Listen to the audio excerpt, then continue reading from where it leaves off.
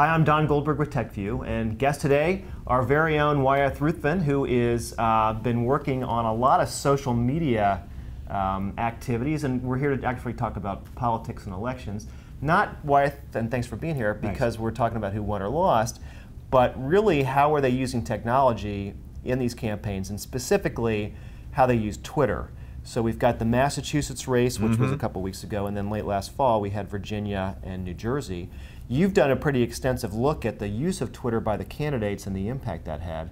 So tell us kind of what prompted this and what you found. Well, that's right. Well, what I wanted to do is I wanted to look at Twitter and see how campaigns are using it and how that differs from how, ordinary followers, and users of Twitter are using the medium. And what I did is I took all of the tweets over a 3-month period for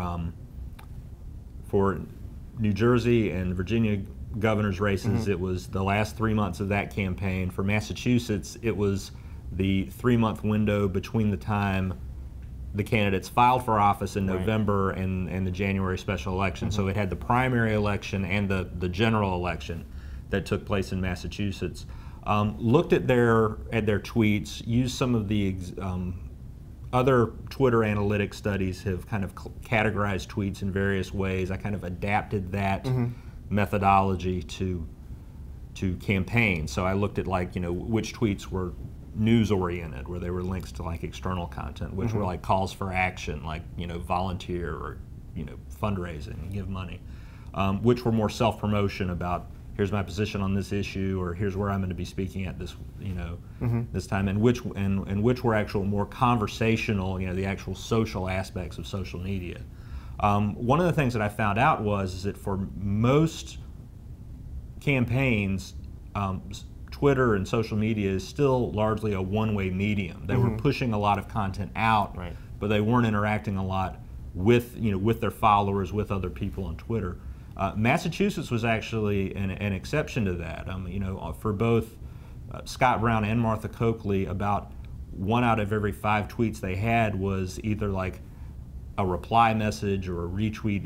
It was direct communication with their followers, which is a big jump from really in New Jersey and Virginia. It was just a handful of people communicating in that way. So you can really see the medium is continuing to evolve and is actually evolving fairly quickly in that respect. So let's talk about New Jersey and Virginia, the gubernatorial races from last fall, because I think you found that there were some things that worked and some things that didn't work, and then we can come back to Massachusetts. That's true. I think one of the things in Virginia and New Jersey, and different campaigns had different approaches to it, but you had campaigns with multiple accounts which tended to create message dilution. I think with Creed Deeds in Virginia, he had 6 different official accounts. The candidate had an account, senior staff had their own accounts. They created special micro accounts to handle certain issues. They had one issue for rural voters, one Twitter account for rural voters, one Twitter account focusing on Bob McDonnell's thesis, and it was really just devoted to news and information about the thesis. As a result of having that many accounts, the messages were too diffused to really break through. Creed Deeds had about 3,700 followers on his account, but only about 1% of those followers followed any of the other accounts that the campaign was trying to push information out on. So I think really having one account per campaign is the best way of doing it. That's what Bob McDonnell did. He would kind of alternate between tweets that were him personally tweeting to his followers and tweets that his staff were putting up, and they would always distinguish, which was a staff tweet, which was a tweet by the principal. And as a result of keeping everything on one account and driving people to that Twitter page, he had a lot more followers and he had a lot more reach in terms of his messages getting through. Now, a lot of things that we talk about as communications folks is, in this day and age, you need to have lots of different tactics to reach different types of audiences, but it sounds like what you're saying, at least for political campaigns, is that if you divide and conquer that way, you're really losing the ability to penetrate to your audiences. That's true, because I think having one of the other things about Twitter is you're dealing with people who might not be following everything about the campaign. Massachusetts is actually a good example of this. That once Scott Brown's campaign began to catch fire, not just in Massachusetts but nationwide, you saw this huge upsurge of followers going to his account. These people wanted to learn more.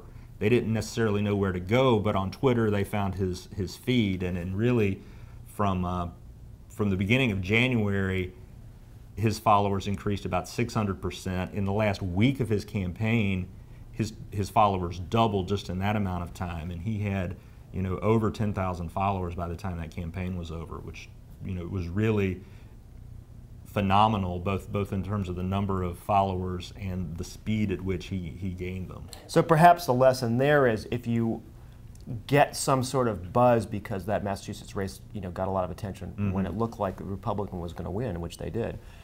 If you capitalize through Twitter, you can really maximize your outreach, you know, more so than probably any other medium. That's right. I mean, it's a scalable medium, and it's a very easy way for followers to then retweet those messages. It's a very viral medium, and I think you know, campaigns would be wise to use it in that way. Yeah, and I'm sure as politicians, they're going to continue that conversation because that's the way they're going to keep in front of people. That's right, and raise money. And Scott Brown has continued to tweet. Bob McDonnell has continued to use his account. He used it, you know, when he did his State of the Union response as well. So I mean, there's some follow through in this, that it's not just a one-shot deal for these campaigns. It's part of an ongoing conversation they're having with voters. So looking down, you know, into the 2010 elections, the regularly scheduled elections coming up this fall, if you had one lesson or one message to send to political campaigns, I think really it's a matter of, you know, having one account per campaign, you know, encouraging calls to action, involving your followers